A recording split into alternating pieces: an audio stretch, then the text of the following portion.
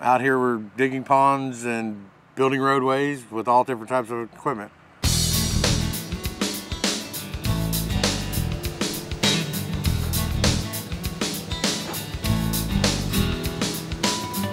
When I was digging the pond down here, we ran into some hardpan, and anybody that's digging hardpan knows how difficult it is. Well, digging through this stuff, had no problem. The environment out here changes daily, so one day you're digging in sand, next day you're digging in mud, hot, dusty. Some days it's cold in the morning and hot in the afternoon.